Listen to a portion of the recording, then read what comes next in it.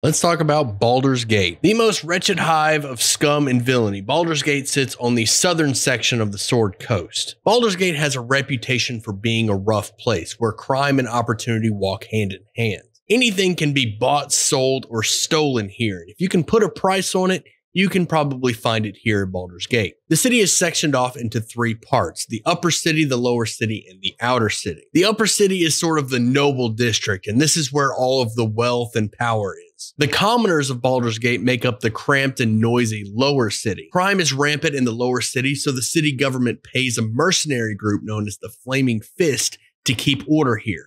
You can imagine how that goes. And finally, there's the outer city, which is the sort of slums of Baldur's Gate. This area is made up of refugees and the poor, and it's rare to see any sort of city guard here. The people within the outer city live in shanties, and the marketplace is for the most part unregulated. Now follow the channel, and I'll see you at sundown.